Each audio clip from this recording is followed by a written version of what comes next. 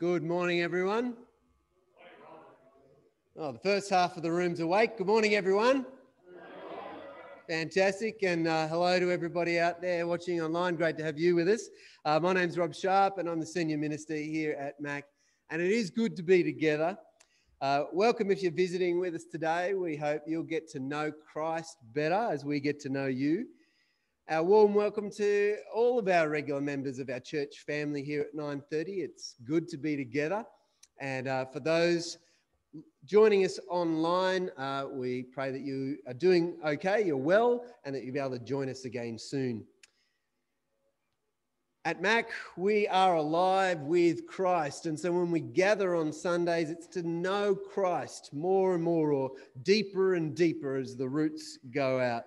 And this morning, we're going to be doing that, looking at Colossians chapter 1. Phil Parker is our visiting preacher today. It's great to have Phil with us and back with us because, as many of you know, he's served here in the past. And he's going to be talking about the basics have not changed. So that's really great to be hearing from Colossians chapter 1 there. As you might know, this last week has been NAIDOC week. A week to celebrate the history and culture of all Indigenous Australians.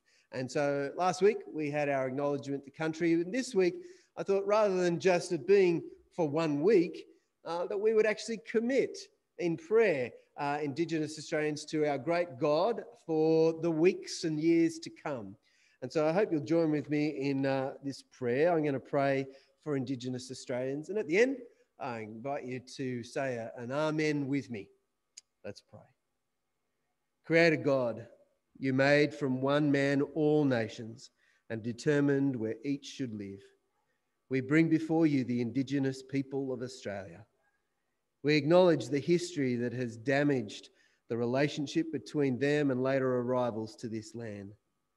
Thank you for the steps that have been taken on the journey towards reconciliation. Deepen this process among us and through us. Guide national and community leaders to speak the truth in love, to seek justice with mercy, and to care for those who are disadvantaged. Strengthen Indigenous church leaders to shepherd your flock faithfully, and to strengthen all Indigenous Christians to be salt and light in their communities and in the whole nation. Give Indigenous and non-Indigenous believers grace to demonstrate the new family you are making in Christ out of people from every nation, tribe, language, and people, through Jesus Christ our Lord. Amen. Well, as we gather in God's name and to meet with God this morning, we have our first song. It's going to be our offertory song. Now, we can't sing out loud, but we can sing with our souls. And so we're going to sing the song, The Love of the Father. And so I invite you, you can stay seated, just to use this time to reflect and to prepare our hearts and minds as we meet with God. Did the offertory go round? Great. It's always hard when you're at the front. I'm going to give thanks to God for that. Heavenly Father, we invest these treasures in heaven where they will not rust or decay or be stolen. For you are the treasure of our heart. Use our giving to grow your kingdom through our gospel partnership and for the glory of our Lord Jesus Christ. Amen. Time for some church news. As always, encourage you to check out the MAC update. It's a great way to know what's going on in the broader life of MAC. But I'm just going to highlight a couple of things. Firstly, the Wiley Park Barbecue. Our partnership with the cross-cultural worker Margaret out in Western Sydney, they host, or they're hoping to host, a community barbecue, which is something that they had previously done and are wanting to start up. Now, of course, COVID may well have a sort of changed plans, and we will need to be flexible with that. But as I said last week, if we're not planning for it, then we'll be caught out. So the hope is that we'll be able to send a carload of people to help serve and sort out the food and cook it and then serve it, but also that we as a church will be able to fund the food on that particular barbecue. And like I said last week, we'll do that a couple of times a year. And so if you're able and willing to make a donation towards the cost of the barbecue, we're seeking to raise around $250. There's envelopes on the welcome bench out there in the foyer, and you can just grab one of those, and you can either give it to one of our wardens or put it into the Connect box that's just right there, and we'll be able to make sure that's put somewhere secure after the service. The second thing is to do with the Mac Prayer Network. And so you read about that on the front of the Mac update. I really want to encourage you to be thinking about whether you are open to receiving prayers through that email and committing to praying for them. But also want to let you make sure you're aware that that's an avenue to request prayers. And even if email, asking for prayer through the email doesn't work for you, there is the Connect cards that you can write a prayer request there as well. The other thing is that the new Mac directories have been printed, which is great, and they're out in the foyer on the table there. For those who are in the directory, you have one that has your name on it. So please make sure you only take the one that's got your name on that. It's on the front on a sticker. And big thanks to Kathy for doing all the work to put that together, and also for James for taking the photos for us. And finally, the Connect cards. We want to connect with you, particularly if you're new. We want to be able to connect with you as you're a visitor, but also with our regular members. We'd love to keep connecting with you as a church. And so please use those Connect cards that are out in the foyer there.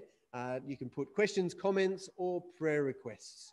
And if you're online, then just email the office or info, and we'd love to be able to connect with you in that way too. We have two special guests here with us today. As I said, Phil Parker's here to preach, but also Murray, our student at Moore College, is going to be coming up in a moment to share with us particularly about Moore College mission. But also, I wanted to share with you that we have much to give thanks and praise to God for, because Murray let me know a little bit ago that he's got his results from semester 1, and he well and truly passed all of his subjects. And so we can give thanks to God for that. It is a great answer to prayer, and great work, mate. All right, come on up and share with us about college mission.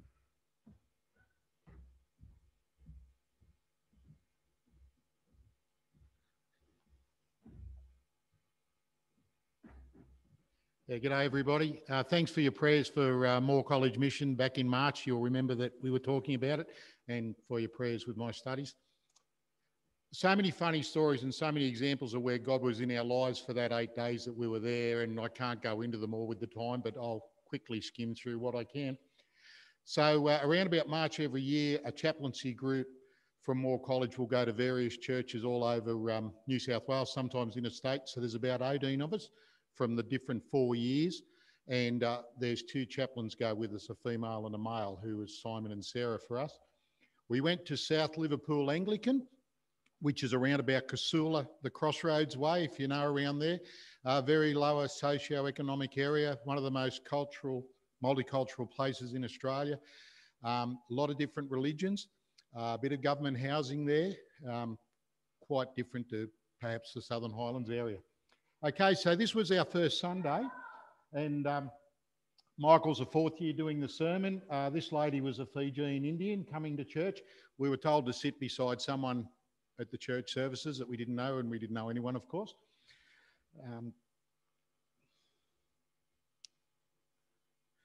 So there's Michael with his wife, and I just thought I'd throw in a picture of their baby they've just had a couple of weeks ago. That's little Amelia. Okay, so on Monday morning we had a lecture about the Mandaean religion, which you may or may not have heard of. There's only about 50 or 60,000 of them left in the world. There's 10,000 right here in Australia. That's one of their temples. They've got one in Liverpool. That's the Liverpool one, and the Dharma is the emblem up above. George Harvey did the lecture with his wife Sandy. They're from Iraq. With that religion, they don't believe in Jesus. They believe in God. They have a form of the Holy Spirit. They do believe in John the Baptist. And they became Baptists. They immigrated to Australia in 1980, and they became Baptists. And when they became Baptists, the religion just wiped them. They wouldn't even acknowledge them if they met them in the street or anything. The other thing is it's a dying religion because the young ones don't want to do it.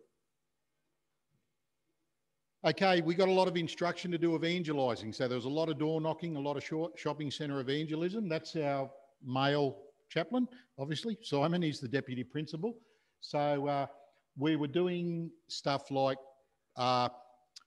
2 ways to live, the 3 circles. If you don't know the 3 circles, look it up on YouTube. It's much simpler than 2 ways to live, and it does the same thing.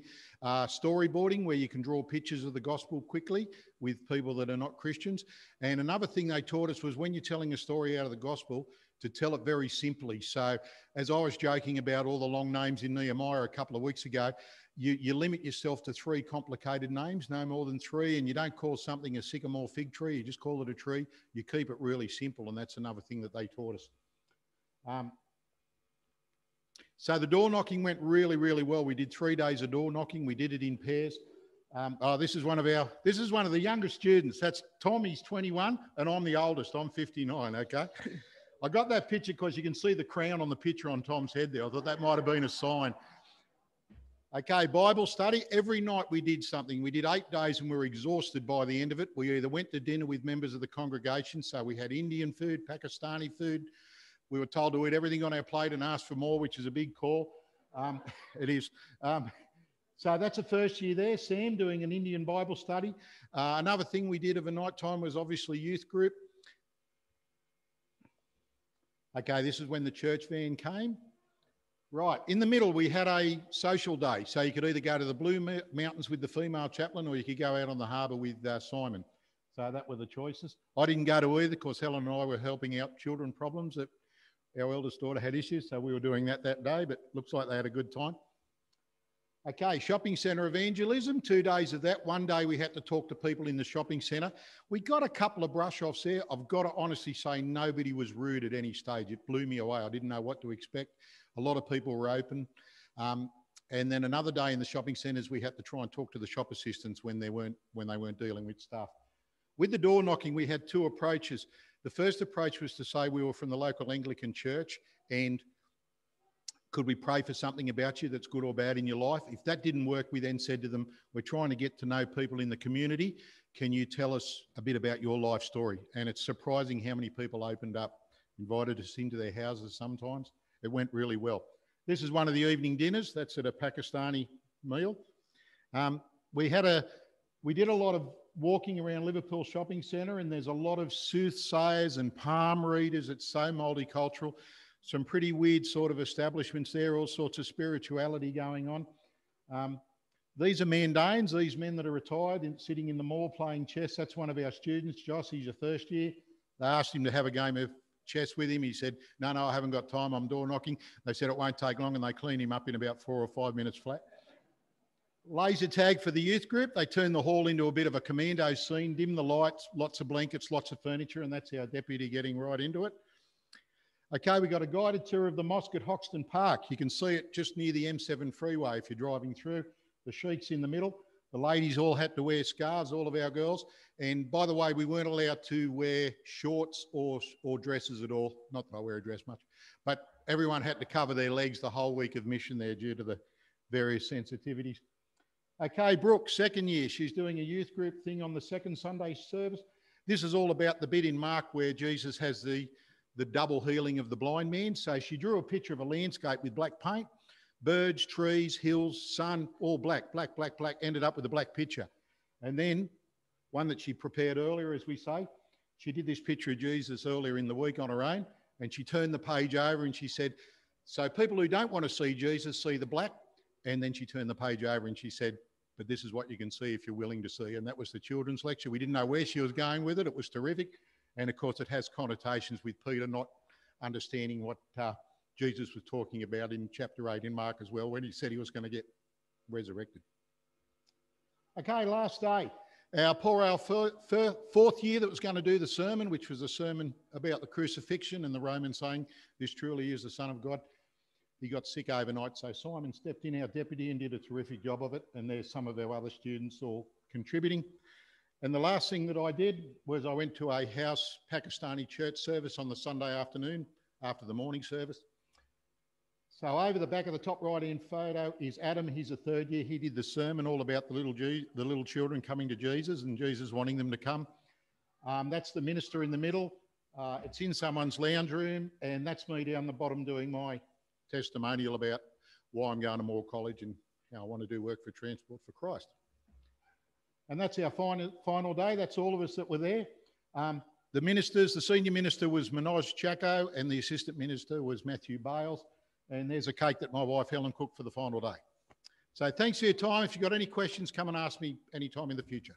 Thank you.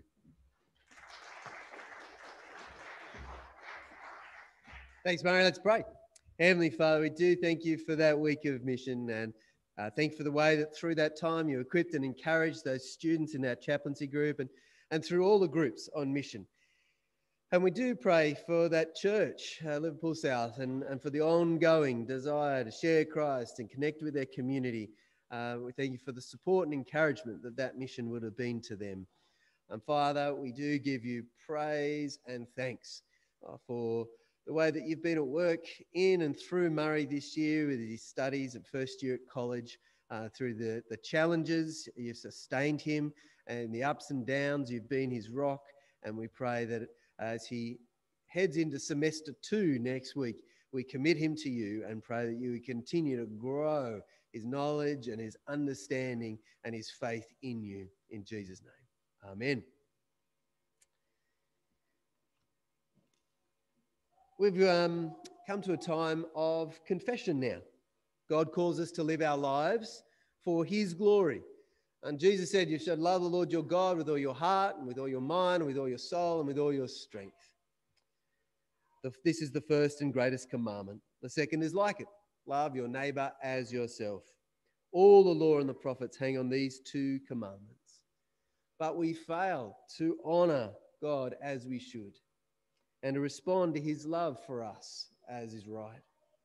And so recognizing our guilt and trusting in God's mercy and grace, let us confess our sins to God together. Let us pray this prayer of confession out loud together. Almighty God, our Heavenly Father, we have gone our own way, not loving you as we ought, nor loving our neighbour as ourselves.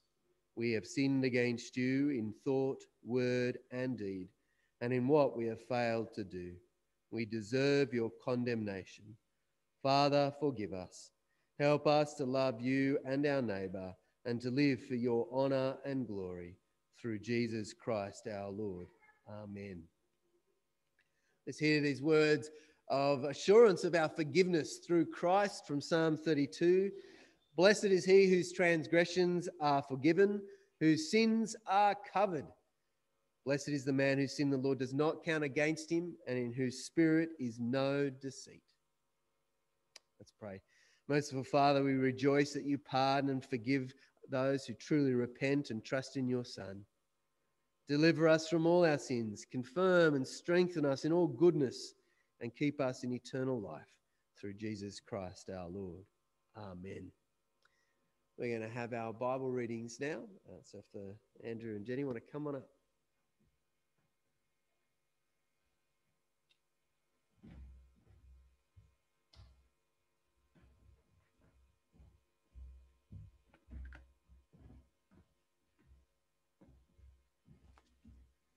Good morning. The first Bible reading is Psalm 98. You'll find it on the back of your pink handout if you'd like to follow along. Sing to the Lord a new song, for he has done marvellous things. His right hand and his holy arm have worked salvation for him. The Lord has made his salvation known and revealed his righteousness to the nations. He has remembered his love and his faithfulness to Israel. All the ends of the earth have seen the salvation of our God. Shout for joy to the Lord, all the earth. Burst into jubilant song with music. Make music to the Lord with the harp and the sound of singing, with trumpets and the blast of the ram's horn. Shout for joy before the Lord, the King. Let the sea resound and everything in it, the world and all who live in it. Let the rivers clap their hands. Let the mountains sing together for joy. Let them sing before the Lord, for he comes to judge the earth. He will judge the world in righteousness and the peoples with equity.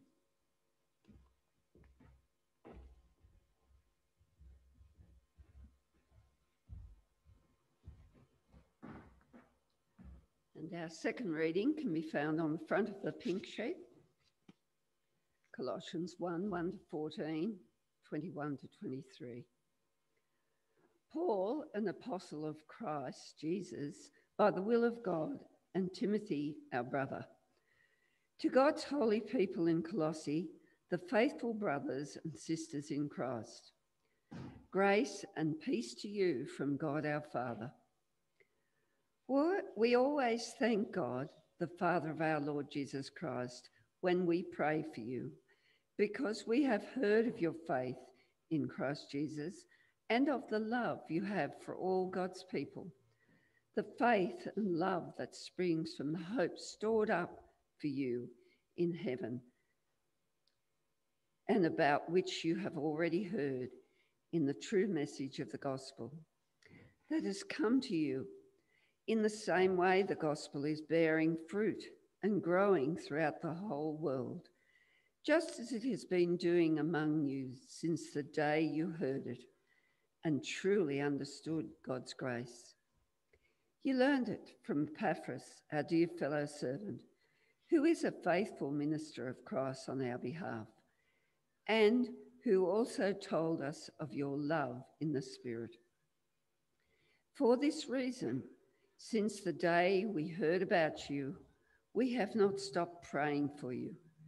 We continually ask God to fill you with the knowledge of his will through all the wisdom and understanding that the Spirit gives, so that you may live a life worthy of the Lord and please him in every way, bearing fruit in every good work, growing in the knowledge of God, being strengthened with all power according to his glorious might, so that you may have great endurance and patience, and giving joyful thanks to the Father, who has qualified you to share in the inheritance of the holy people in the kingdom of light.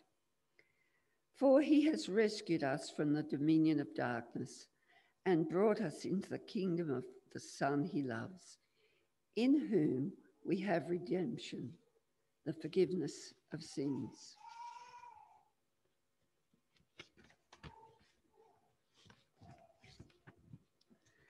Once you were alienated from God and were enemies in your minds because of your evil behavior.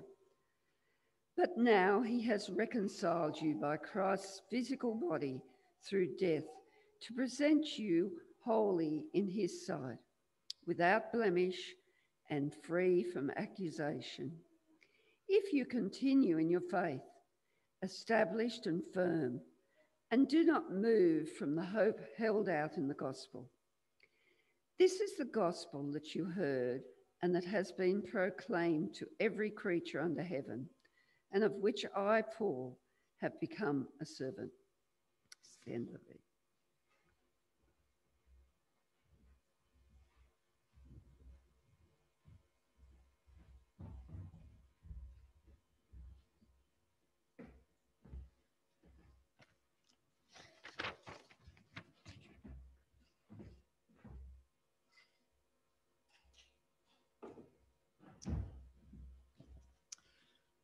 Well, good morning, 9:30 church. Can I just ask, can you just wave a hand around if I was here, if you were here with me 2 years ago when I was here last week? Like, okay, a lot of good friends out here. After the appointment to one of my earlier parishes, a lady came up to me at the door after the first service and said, "We're here to check you out." Now, you might be new to me, and we mightn't have met because you might have been here new in the last 2 years. You might be in online service. Welcome to you today as well. And if I haven't met you yet, my name's Phil Parker and I'm glad to be here. But you may be one of the old hands who's been here for a while. And if that's the case, it's really good to be able to have this reunion with you. And I've got to say that I am enthusiastic and keen to be back here at St. Stephen's today. Rob Sharp, thank you for the invitation. An honour to be able to come back here. It's been 2 years, almost to this exact same day in July, since I finished that locum covering for Matthew Brooks Lloyd while Richard Mills was the rector here. He's now gone to Denham Court, as you'll know, and you've had Michael Blake as your assistant minister until the time when Rob was appointed as the new rector here, and bring in what looks to me like something that's going to be a breath of change, a breath of new breeze coming on through under Rob Sharp's direction. Now, friends, wasn't that Psalm 98 a wonderful psalm, declaring our praises to God who is faithful to us, and in a world of change, as it was back there for the psalmist, and it is for us now, still recognising that the same God is there, he has not changed, and his faithfulness remains. And that's why the psalmist in that Old Testament reading was full of praise and adoration for that God. I just found that very encouraging to hear that Old Testament reading, but that's not our text today. Our text today is going to be our New Testament text, which is going to come from Colossians chapter 1. Now, brothers and sisters, 2 years since we've met, but in that time, the Lord God Almighty has expected us to grow since we last met together. Have you? Have we? Have we grown since that time? I remember one of our past great bishops who was a good friend, Reg Piper. Reg Piper, whenever he was speaking in later days, used to always remind the congregations, have you read your Bible? Have you been saying your prayers? Well, we're meant to have grown in the last 2 years, and like Reg, I would say, do you know your Bible now better than you did July in 2019? Have you devoted your life to the Lord on a regular devotional daily basis? Have you been having your quiet time regularly, day by day, so that you get refreshed in spirit to come before the Lord and be refreshed to live the life that you need to live within your world, your family, your community? Have you been regular in church? From the hands waving earlier on, I can see that, yes, many of us have been regular here at the 9:30 service, and it's a joy and a glory to be able to meet with you again, even though after 2 years it's going to be a challenge to remember all the names, although it was good to get a couple of people before the service and I was able to remember a couple of people's names. That's good. But if you've been regular in church, if you've come from another church and are new to this parish over the last 2 years, have you been coming along to this church regularly now, and did you go to your previous church as a Christian person? The Lord would expect that you did. Have you been, as Reg Piper reminded us, saying your prayers? Maybe you've even been down literally on your knees in the privacy of your own room and humbly bowed before the Lord and said your prayers on a regular basis. And have you been outworking your Christian life by loving your community in the way that Jesus commanded us with the great command to love your neighbour as yourself? Have we been doing all of those things? And as I ask you, I have to ask myself exactly the same questions and be challenged about whether I'm growing in my Christian life. Well, we come to this point now where we are reunited, and it's a new vision and a new mission brewing at St. Stephen's, so I hear. I received a copy of your preliminary vision thoughts sheet. Looks pretty exciting.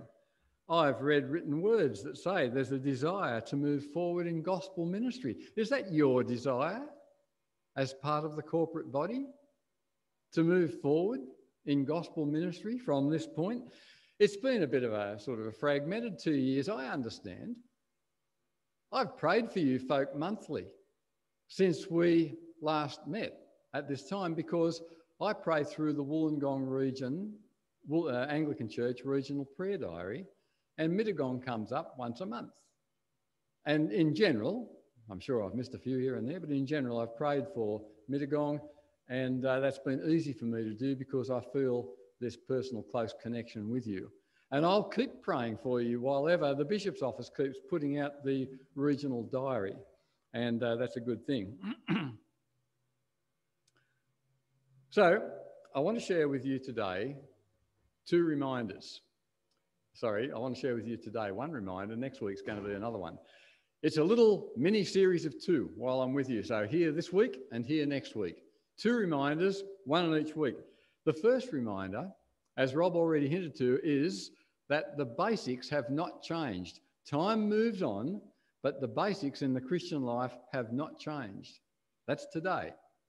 The second reminder next week, if you are inspired and come back to church and get back online again, hopefully we'll be able to meet again in church pretty soon, but it's looking a bit bleak at the moment, isn't it? You realise that we've got a privilege here that 6 million people in Sydney, Greater Sydney, can't do because we're out here in Southern Highlands. We are able to meet like this, masks and all, but our friends in Sydney, our Christian friends and brothers and sisters, 6 million Sydney people who are not able to come into church like this. We should count this a privilege and count our blessings today.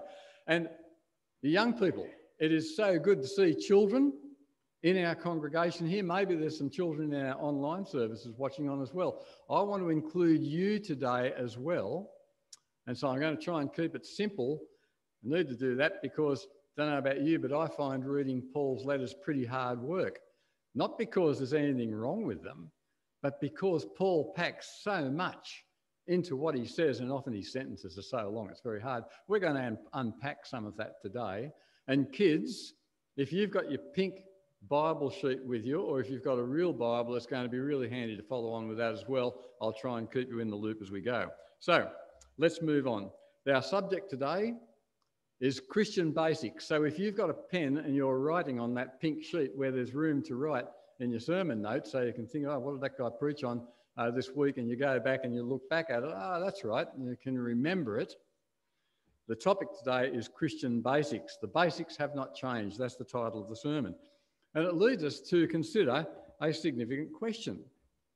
Now, I am a returning pastor to this church after 2 years, and I've got a pastoral heart to be able to share with you what can I, a returning St. Stephen's pastor with this pastoral heart for church which is being revisited, what can I remind you of in this very small 20-minute window of opportunity in this sermon? Well, the answer is St. Stephen's is at a time of change at the moment. Even as an outsider, I recognise that. And you're in the thick of it at the moment, and Rob's got to lead that. Pray for the Lord for giving him guidance and discernment. We're at a time of change. However, our first reminder is that the basics have not changed. The basics have not changed. And so I'd like us to go to the Colossians text, Colossians chapter 1. If you've got your Bible or your pink sheet, it'll be very handy for you to have that in front of you. You can divide this chapter, and boys and girls, if you saw this, there's just two big thoughts in it, in my opinion, two great big thoughts. The first big thought goes from verse 3 to verse 12, and it's the way that the Apostle Paul, who's writing this letter from prison to a group of people in a church that he's never met. Paul's in Rome. The Colossians are way over there in Turkey on the other side of the Mediterranean Sea. Paul has only heard about this church, but he's writing them a pastoral letter. And he wants them to know that he's praying for them, even though he's never met them.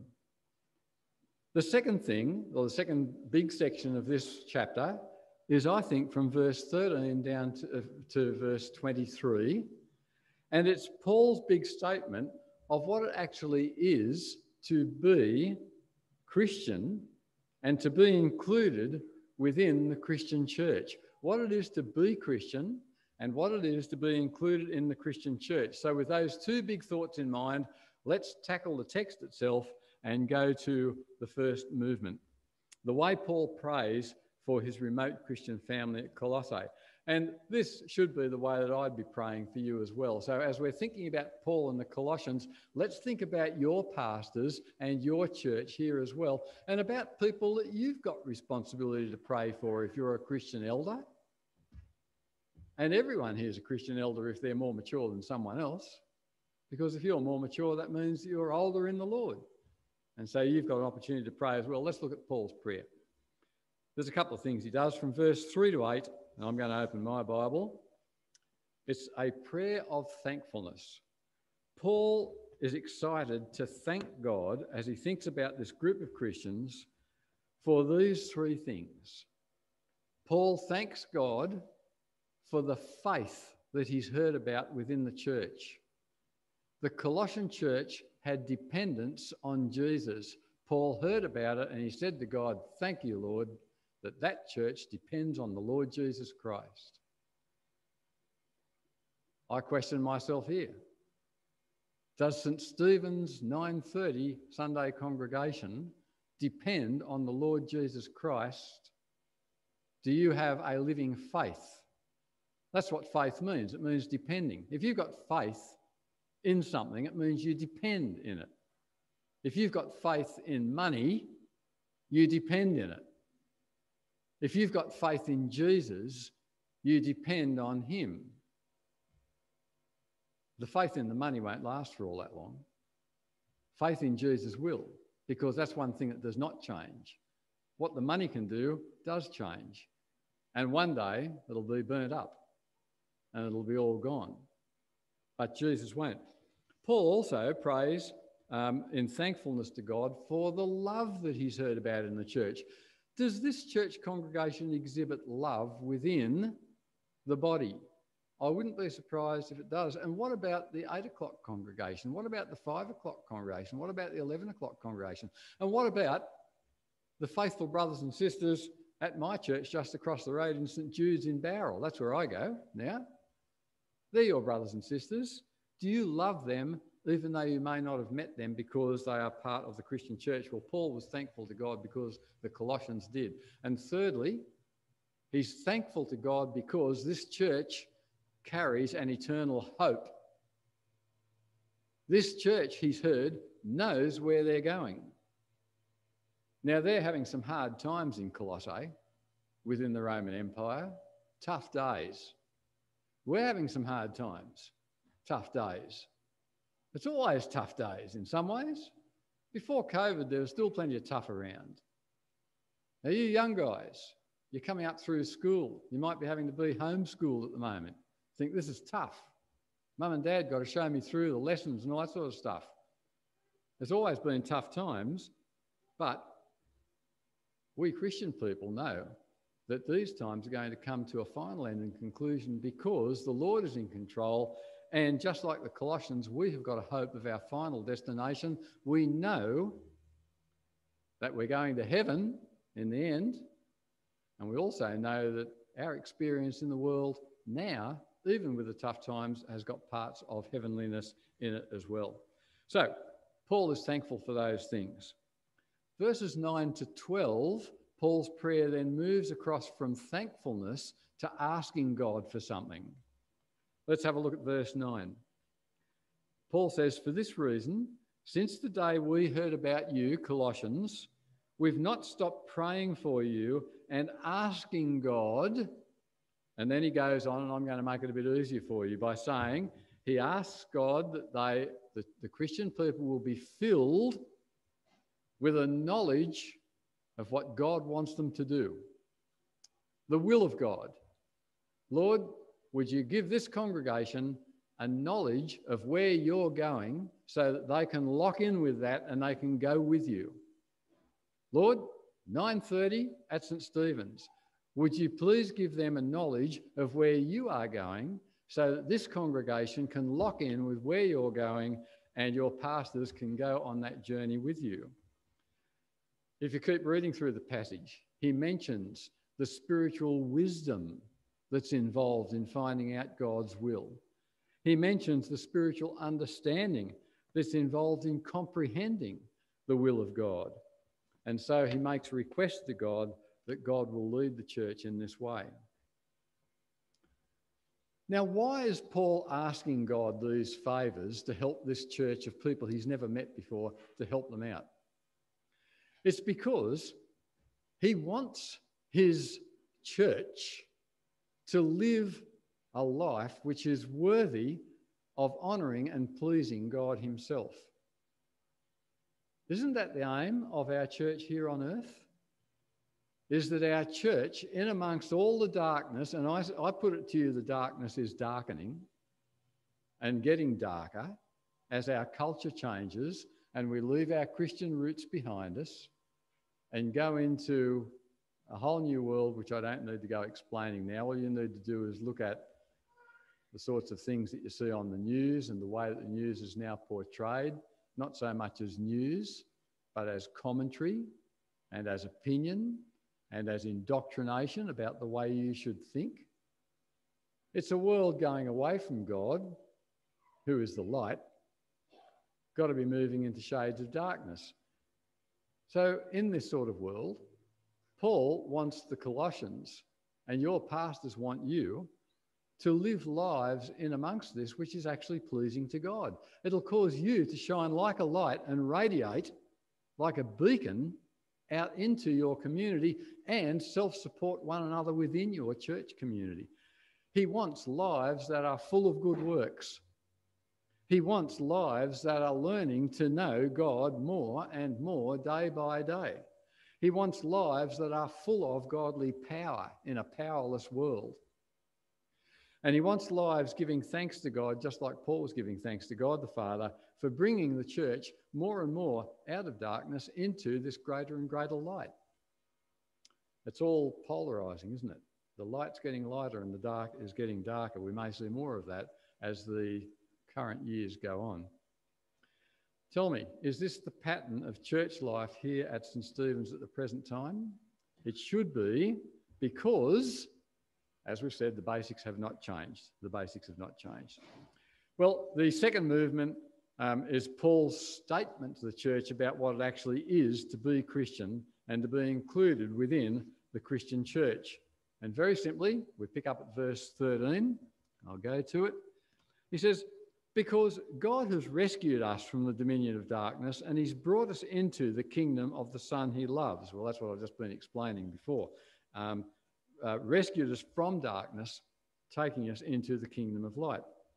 So what it is to be Christian is to be rescued. You have been rescued. Individually you've been rescued, and corporately you've been rescued, and this parish church has been rescued by God, rescued from being immersed and covered up by the darkness which is creeping over like the storm clouds, and rescued to be put into, out of the darkness and into the kingdom of God the Son, the Lord Jesus Christ.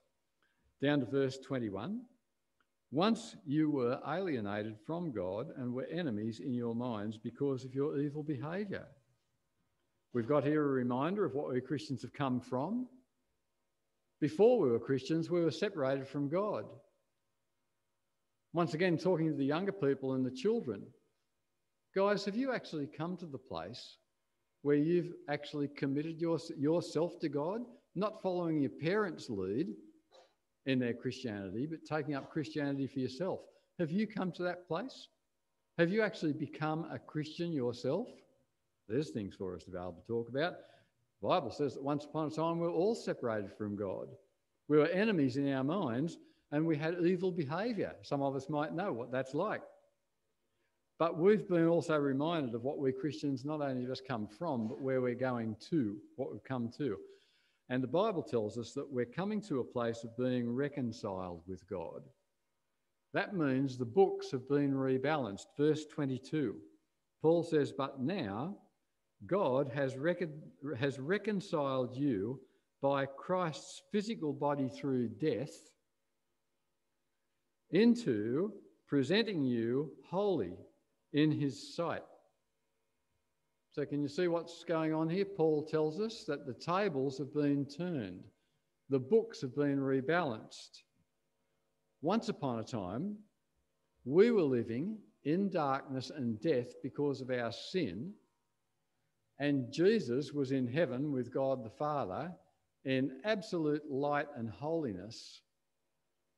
But the reconciling meant that when Jesus came from heaven, that's Christmas, Jesus born, and went to the cross, that's Easter, Jesus died, holy Jesus took on the darkness of humanity so that humanity, which was in darkness and sin and blackness, could be washed clean of that and be given the holiness of Jesus and Christ. That's what it is to become a Christian. That's why Murray's telling us about the religious group there in South Liverpool. They believe in God. They don't believe in Jesus. That's where the problem is. The devil believes in God. Believing in God's not the thing. It's got to be more than that. There's got to be a reconciliation. There's got to be a reconciling done. God's got to be able to take your darkness and give you his light. That's what it is to become a Christian, and that's what those folk in Liverpool, they need to get through that boundary, through that barrier, and to be able to see that. There's one little caution in verse 23. Will you look at that with me? Verse 23, he says, hey guys, watch out. It's all well and good to be a Christian and whatnot, but you know what? Verse 23, it's only if you continue in your faith to the end. You've got to not just be living Christian life now, that's the way you've got to die. You've got to see the race all the way to the end. Well, we need to wrap up. It's time to conclude. And so I'd like to conclude this very concentrated passage that Paul writes in his letters to the Colossians with 3 points of application. What do we get out of this passage? Firstly, I think we get out of it pretty clearly that the Christian church is a single family. We are, in fact, the family of God. I think that was one of the songs. I think it was the first song that might have been up there with the guys singing, if I got the right service. So it's important for us to know we're unified. We're together. We're all on the same team, and we should love one another and support one another. That's the first point of application here, just like the Colossians should. Number 2. Just like Paul was thankful, we need to thank God for one another and thank God for this Christian family, this family of light. And we need to ask God to bless this family and to cultivate it and to fertilise it and nourish it, just like Paul wanted to happen to the Colossian church. That's the second point. Thank God and ask God's blessing on this church that we might know God's will, that St. Stephen's might know God's will for this next, for this next phase of ministry. And the third point, within this congregation of people, some of us, there's a few of us being called out. Maybe Murray might be one of these as he's exploring, going to Moore College and exploring where the Lord's taking him. He might be called out to be like an apostle, a special minister who's got a special oversight within the church. For him, it might be the church of the truck drivers. All right? For you, it might be another special calling. For Rob, it's clearly a calling. He's been ordained to it. That's why he's got the title Reverend, and you should respect that. Recognised by the Anglican Church in Sydney. But even if you don't have a special calling like that, just being a Christian means that all of us who actually are Christians, we need to be living as Christians. We need to be Christians, continuing in our faith or our dependence until the end of the race. And we need to be continuing in faith in Jesus. Well, they're the 3 big things which I think come out of this passage, which are basically, using the word twice, they are the Christian basics, aren't they? And the basics have not changed. That's what I want to remind you and encourage you with this week, that the basics have not changed as you move in the new territory. Will you pray with me as I pray about these particular issues? Lord God, our Heavenly Father, we do give thankfulness for the faithfulness of the Colossian church and also for the faithfulness of many of the churches who are around us in Sydney and New South Wales, Australia, the true Christian churches who follow the Lord Jesus Christ in faith. We give you thankfulness for our brothers and sisters. We thank you for the appointment of the Reverend Rob Sharp to Mittagong and for a new vision and a mission which is brewing here at this church. We pray that the 9:30 congregation will find their place within that new plan. Lord, in new days for St. Stephen's, we pray that you would grant us to be able to rest and depend firmly in the unchanging Christian basics. Help us to rest in our faith in Jesus. Give us love within this church and its 4 congregations. Give us hope of heaven with our open ears that we might have to the gospel. And we pray also, Lord, that you would make this church a Christian witness to a world which is in crisis and a world which is present in this place in these darkening days. We know you can do it, Lord, because we ask it in the name of the Lord Jesus Christ, our Lord. And all God's people said,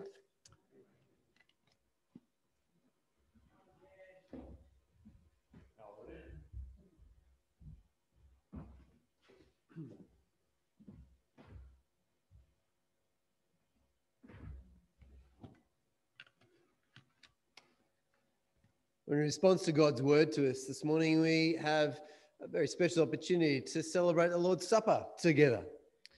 And so we can begin preparing our hearts to join in that meal. At the heart of the Christian life is an active trust in the Lord Jesus Christ as our Saviour and our trust in his sacrificial death for sin. In this symbolic meal, originating from Jesus' Last Supper with his disciples, we're going to express and strengthen our faith in him as we eat and drink with our brothers and sisters in Christ together. The Lord's Supper, it's an outward and a visible sign of the grace shown to us by God in the Lord Jesus Christ. As we share the bread and drink the juice together, we're invited to feed on Christ in our hearts. It's not a physical thing, it's a spiritual thing of feeding in our hearts by faith with thanksgiving. May our souls be fed today. We're faced again with God's love for us who are unworthy, and we're reminded and strengthened in his grace. And our faith is strengthened in the one whose body was given and whose blood was shed for us, Jesus. The Apostle Paul wrote to the Christians in Corinth, and he wrote to them about the need to examine ourselves before we join in the meal. What he's talking about there is to consider where is our relationship with God. Are there areas of our life that we have held back from God?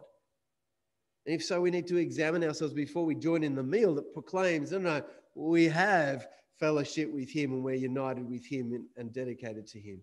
But it's also, as Paul talks about the body, he means the Christian body.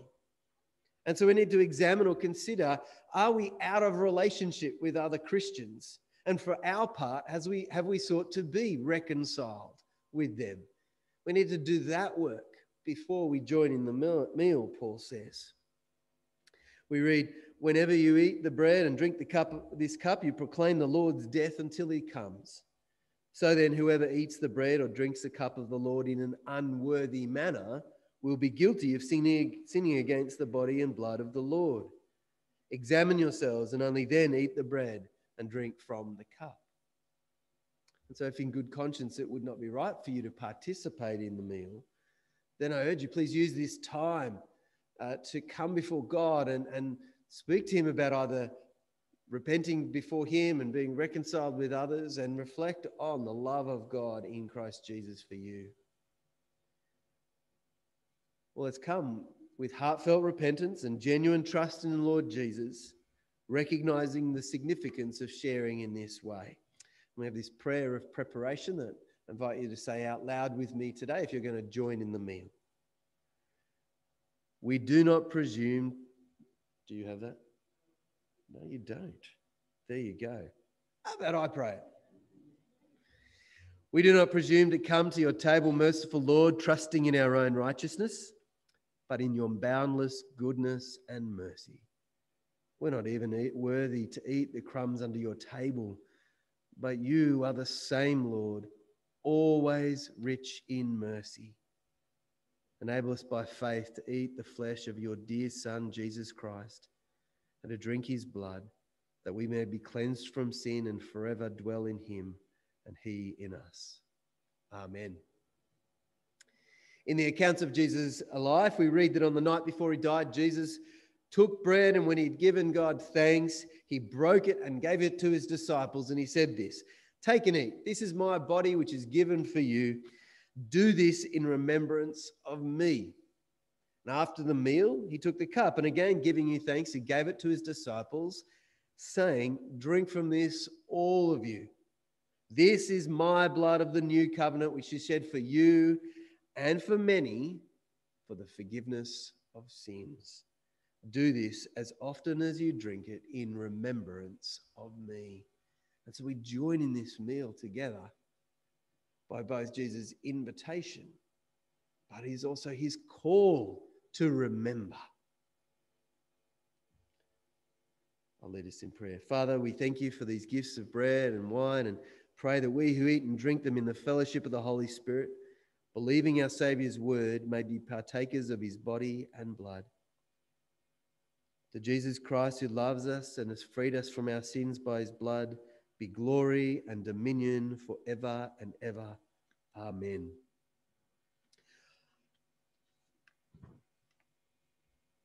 In a moment, the elements are going to get distributed. But I want to encourage us this morning to have three things on our mind, let's call it. 3 F's. The 3 F's of the Lord's Supper. The first one is forgiveness. This is a time for sorrow because, as the hymn says, it was my sins that held him there. But it's also a time of joy because we understand that the judgment has been paid, that we are forgiven. So the first F is forgiveness. The second is fellowship. Jesus is with us right here, right now. And we are united in him together. We are the body of Christ. We are this new family. And so we have forgiveness, but we also have fellowship. And the third F is remember the feast.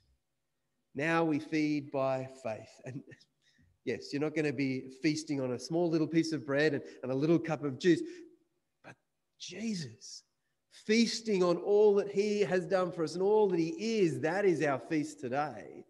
But also it reminds us of the feast to come, when we will be at the King's table celebrating for eternity in heaven. We have forgiveness, we have fellowship, and we have feasting. And I invite you to reflect on those things as we join in this meal together. So if we can have the elements distributed, please hold on to them and we'll join in the meal together.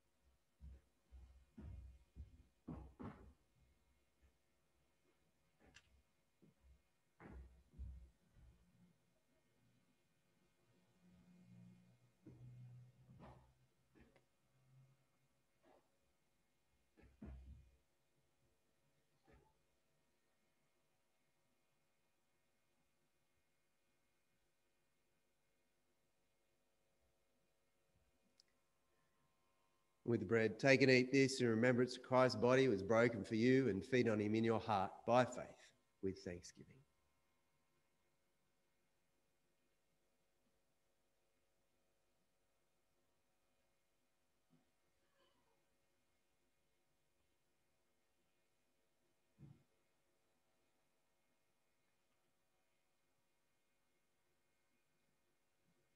And with the cup, drink this in remembrance of Christ's blood was shed for you, and be thankful.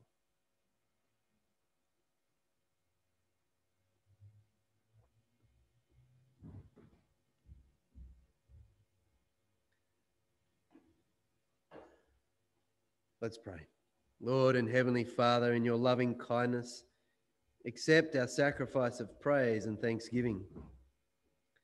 Grant that by the merits and death of your Son, Jesus Christ, and through faith in his blood, we and your whole church may receive forgiveness of our sins and all other benefits of his passion. With gratitude for all your mercies, we offer ourselves to you as a living sacrifice through Jesus Christ our Lord. Send us out in the power of your Spirit to live and work for your praise and glory. Amen. Our second song for today is Come Thou Fount of Every Blessing. It's a favourite of mine, and I hope it's a great encouragement to you as we reflect on those words in our souls.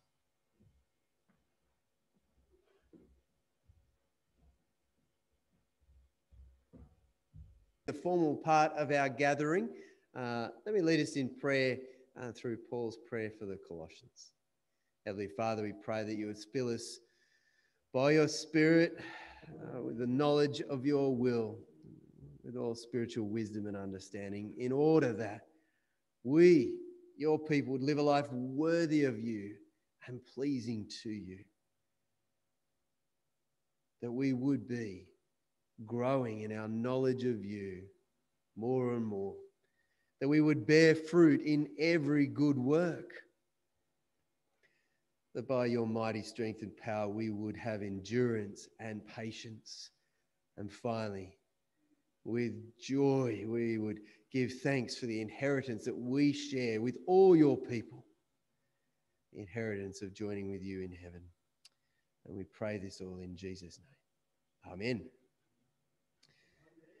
Our formal time is over, but we do have continued fellowship over our morning tea. And so I encourage you to head out to the hall. I think we're serving from there. Is that right? Is anybody on morning tea, or have they already gone? They've probably gone to get ready. Look, let's head out there and try and see what's going on. But I encourage you to continue to care for one another, keep our distance. If we're eating or drinking, we don't need a mask, but otherwise let's keep masking up. Let's go and have fellowship together. We're in the foyer. All right. So what that means is we can't be mingling around out there. Try and grab a seat and sit down once you've got your morning tea or it's served to you. Thanks very much.